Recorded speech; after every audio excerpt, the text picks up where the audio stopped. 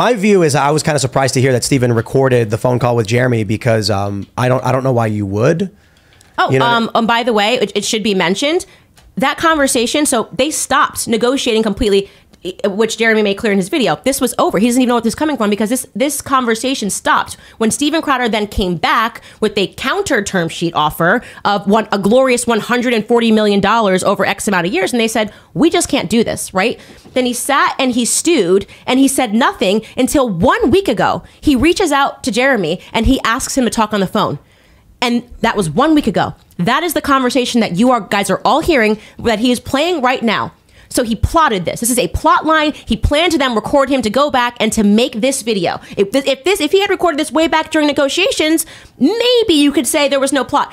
Why did he reach out to Jeremy exactly 1 week ago when they hadn't discussed anything pertaining to the contract and they said no and walked away last year around October, November? And then suddenly in January, he reaches out 1 week ago and says, hey, can we get on the phone? And he decides, maybe I should record this. Well, no, it's because he realized he had nowhere left to go, and his next plot in this storyline, in this terrible childhood acting that he's doing right now, was, okay, I have to do my own thing now, and so I need to drum up some drama to get everybody that I know to believe that I am a martyr for our beliefs, and they should dump their subscriptions to everybody else that's part of BigCon and join the Mug Club. How can people not see? I mean, the writing is just so on the wall. The fact that he recorded Jeremy says that he did plan. You know, look, I'm not here to impugn his honor. I think you're absolutely entitled to your view, having working with the Daily Wire and everything you've seen. But it does suggest that he knew he was calling Jeremy for this reason. I think Crowder is. I don't know if I think it might be too far for me to believe that Crowder is trying to do this to pull subscribers from Daily Wire or make more money for himself, because the dude already makes a lot of money. But he does not.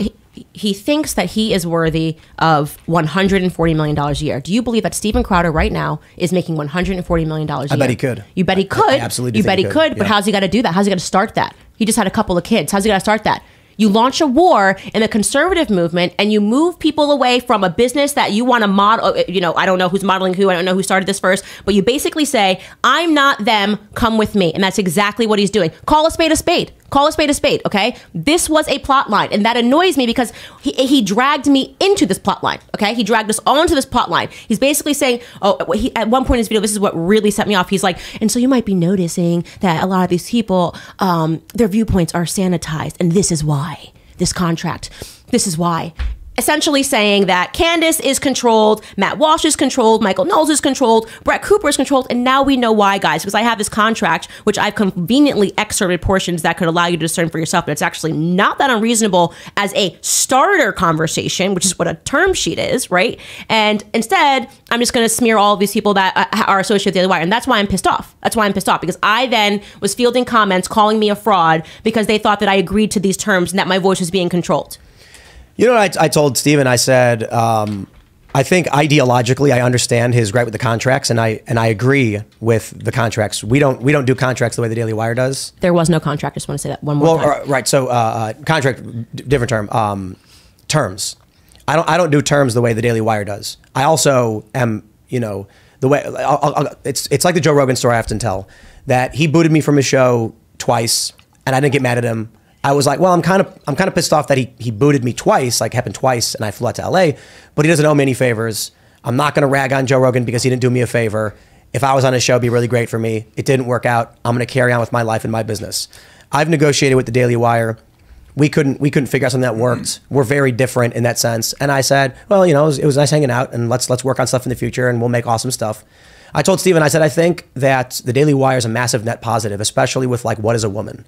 I mean, that was a massive cultural force that got even mainstream, like moderate lefty types to be like, oh yeah, I've seen that, and start this conversation. Then you did the BLM documentary, of course, that had, I don't think it was nearly as big as What is a Woman, but it certainly had a cultural response. These things are tremendous. And so my attitude is like, look, I don't like the contracts of, like, they're very business-like, the very entertainment industry. I understand that the Daily Wire does it.